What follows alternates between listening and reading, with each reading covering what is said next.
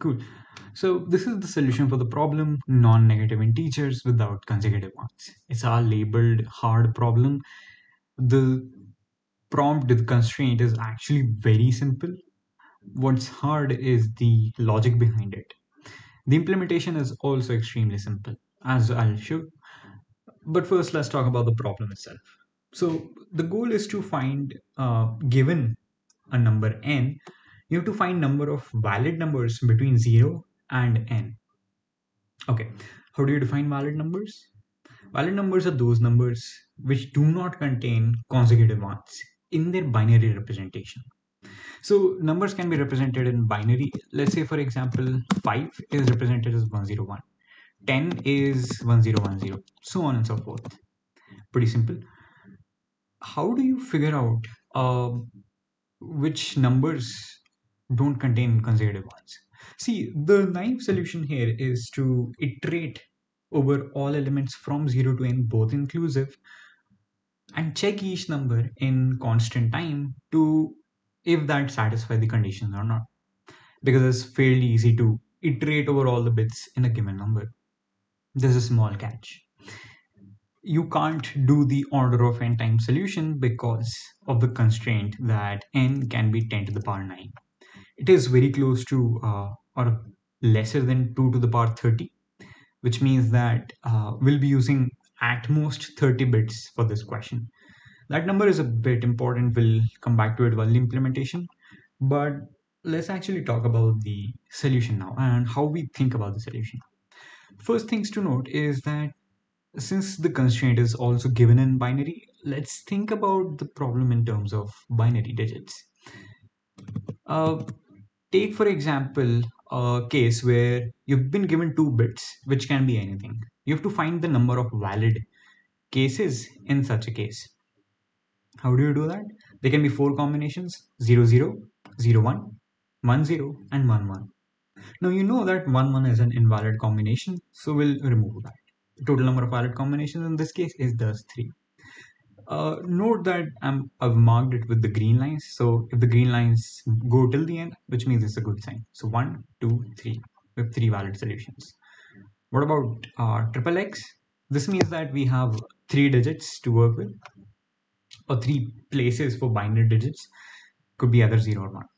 So first could be 0 or 1, then again 0, 1, 0, 1. This is how we work. And you can see again here that 1 is invalid, so this branch is useless. Also, 1, 1 comes up here as well, so this entire segment is invalid. One another thing to note is that this entire segment looks like something else we saw, which is this case. And this makes sense. We're setting the first bit here in the first x, and the rest two are just like the previous question we saw. Now, herein lies the central observation for this question. The central observation is noting that from 0, you can always generate 0 and 1. Also, from 1, 0, you can also generate 0 and 1. There is no other digit from which you can generate anything else. So, say you want to think about 1. Okay, why can't 1 generate 0 and 1? And that's because of the constraint that we saw. 1 can't have anything other than 0 coming up. If it comes up 1 again, then the entire tree here is going to get invalid. Makes sense. Why 1, 0 then? So look at this case. We have 0 here, which we've already considered. 0 can produce 0 and 1. But 1 can only produce 0. In this case, here things become more interesting. If you take this path, you know 1, 1 is useless. That's why we don't consider 1. But we consider 1, 0. So using 1, 0, we can get to this point, which also generates 0, 1. Make sense? See, these are the two generators that we're going to use for the entire question. It's important to know both of these because we can decompose the bigger problems into smaller ones. Let's say that we are talking about 4 bits in this case. Now we need to make those big trees again and solve the entire thing. But as we saw, there is some sort of repetition. The 3 wala case had these guys which were being repeated from 2. 4 wala case will also have these 3 repeated. Using the fact that we saw above 0, 1 and 1, 0 are only the two being used, you can separate them out into cases like this. You can say that let's start with 0 and let these three be anything. And let's start with 1, 0 and let those two be anything. Now, this is a simple recurrence relation. If you note, the answer for 4 bits is the same as the answer for 3 bits plus the answer for 2 bits. If you notice again, this is the exact same thing as we know from the Fibonacci series. F of I equals to f of I minus 1, the previous element, or I should say this is the current element, this is the previous element, and this is the second previous element. And you sum both of them to get the current element. Okay, so this is sort of the key part of the question. Let's actually look at a couple of examples to make this more clear to ourselves. Let's say we have the case of 1010. What do we do in this case? First thing is to note that we're living in the world of binary. And so 1010 can be decomposed into this and this. Why are we doing this? That's because you can say that this is 2 to the power 4 plus this is 2 to the power 2. Good. What does this mean? This means that you can find this and this and you'll get the answer for 1010. You know that the fourth bit is being activated here. This the fourth element is being activated here and the second one is being activated here. Good. Makes sense. Let's talk about this where things get a bit more interesting. We have 1110. Now we can decompose into or split it into 1100 and 110. This is just like the previous case, but this presents an interesting problem. This has two repeating ones here. What does this mean? This means that it's okay for you to break this down further into 1000 plus 100 plus 10, but this part is actually useless. You would never reach it. And that's because all of the trees that form when you have these two, what these two do is make rest of the string. So you have two ones here and rest of everything now becomes invalid because you have two consecutive ones. And so the last 10 is actually, or the last 10 is useless. This is the final answer for this. So you will have again answer 4 plus answer 3. Good. This is sort of a combination of both of the above. So we need to know, okay, this is 100, 1234 plus 1234. Okay, both of these are perfectly fine because they're spaced by a 0 in between, which sort of protects the one from affecting anything else. You can also write plus 1000 here, but we'll never reach till this point. Wait, will we actually? Oh wait, yeah, we'll actually reach this point. First one is consumed. This is fine. This 0 protects it. We have one here which we'll also consider, and this one which we'll also consider. Anything up to this point is getting considered, but anything above it is not useful for us. So now we'll have nothing here be considered. If you are a bit confused, that's fine. This took me even like 2-3 hours to fully understand. You can go look up at my write-up. I'll provide the link below. Now let's actually code it up, and this is going to be similar to the official solution, only that's in Java and mine is in Python.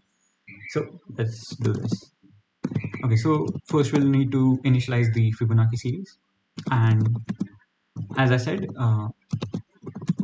we are going to have 30 total bits since it's 10 to the power 9 max.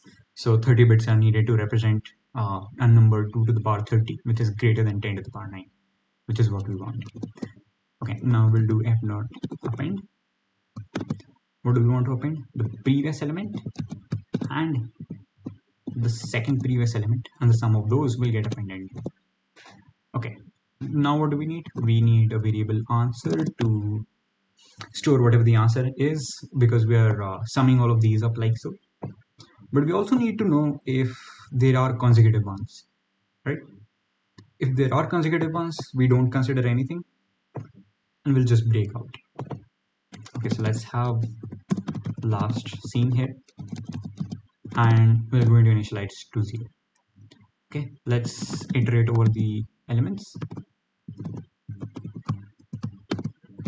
Range of 30. By the way, why did I do reversed? Because we're considering from this point and then going left to right. Uh, to do the same in Python, you'll have to do reversed. Otherwise, you'll start from 0 to 30, which are indices, which you don't want. We want the opposite of it. 30 to 1, 30 to 0. Okay. So first things first, let's check if there is a 1 in there.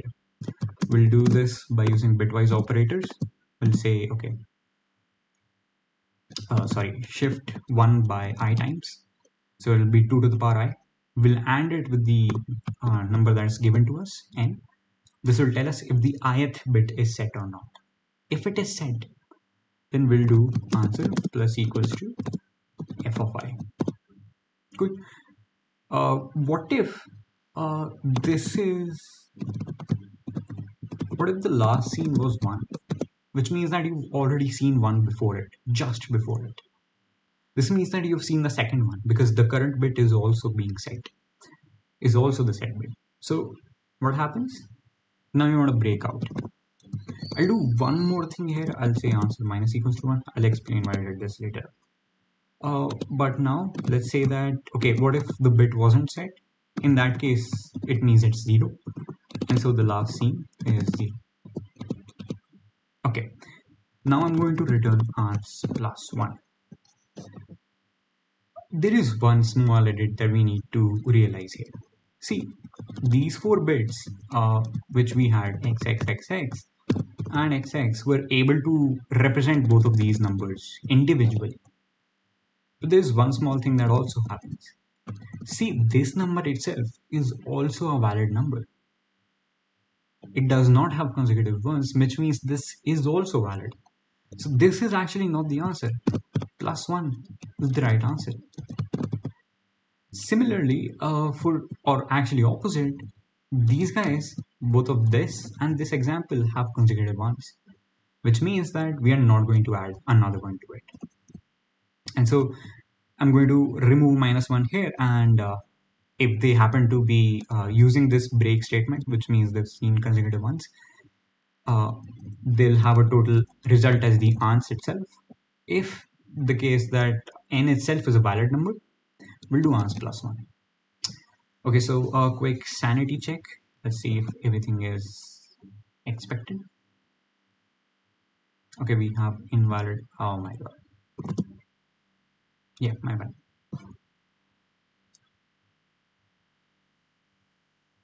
Wrong answer. Okay, we screwed up somewhere. Oh, right. Yeah. You don't start from here. You start from 2 all the way up till 30. See, you already have 2 elements in place here, right?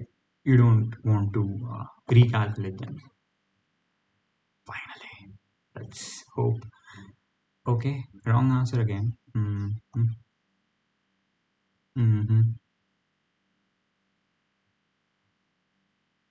I have no idea what's going on. Output is 4, expected is 3.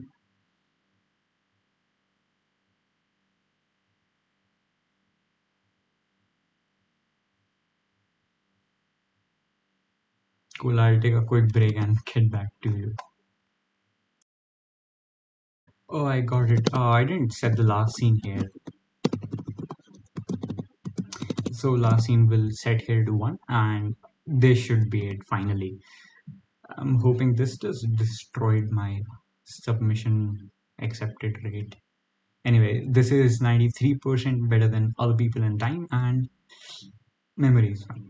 Cool. So this is it for the solution for non-negative integers without consecutive ones. If the question is in terms of bits, think in terms of bits. That would make things a lot simpler. Especially keep in mind the fact that we're in the world of zeros and ones, which means 2 to the power of k's are very important. Cool. This is it. Goodbye.